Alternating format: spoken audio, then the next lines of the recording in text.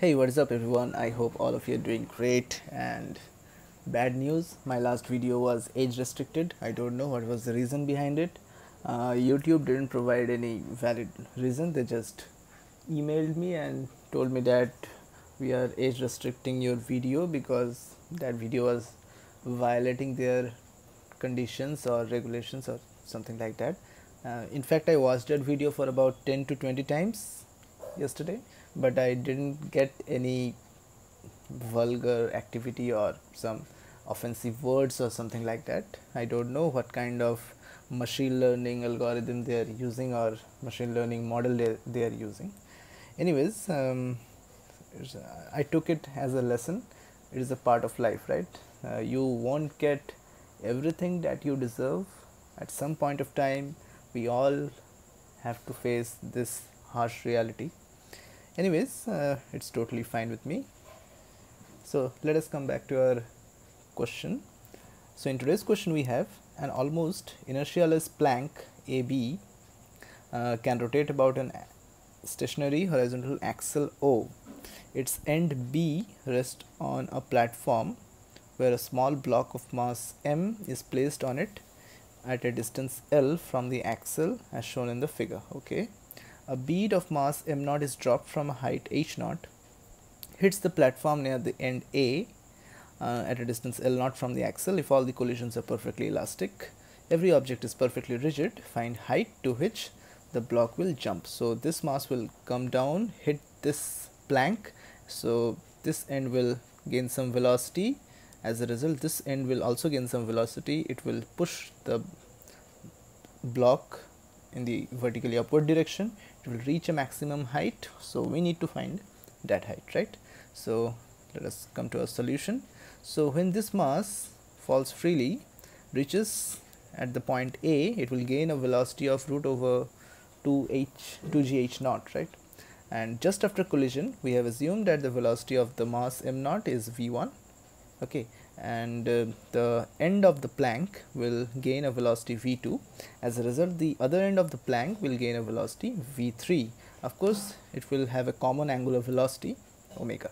Okay, so as the collision is elastic, we can say that the velocity of separation, that is v1 plus v2, equals to velocity of approach, that is root 2g h0. Okay, for common angular velocity omega equals to v2 by l0, which is also equal to v3 divided by l, right? So comparing, we get v3 equals to l by l0 times v2. Now for this mass, there is an impulsive force that will act on it in the upward direction, and due to that impulse there will be a change in linear momentum. So final momentum is in the upward direction, v1 minus of minus 2gh0, so there will be a plus symbol here. And for the plank, for the structure of the plank and this mass combined, there will be an impulsive force which will create an angular impulse in the anti-clockwise direction, resulting in increase of the angular momentum of the whole plank plus block structure, right? So the angular impulse is j times L0, which is equal to moment of inertia, because the plank is massless, so moment of inertia is only of this block, which is m times L square times omega, I into omega. So omega is v2 by L0. We have already discussed this one. So solving this, we get j equals this one. So we just put this value of j here, comparing using 3 and 4, we come to this equation, and after that just writing. So from here we come to this one. Equation 1, remember, velocity of separation and approach will be same. We just put this equation here. Solving for v2, we get this one.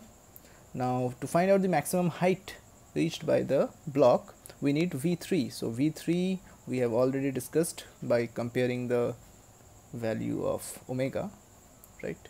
So just using v3 from v2, we got v3. So maximum height is v3 square by 2g, because if you throw something with some speed v3 under gravity, the maximum height it will reach is v3 square by 2g. Okay, so the final answer would be this one. This is the maximum height reached by the block.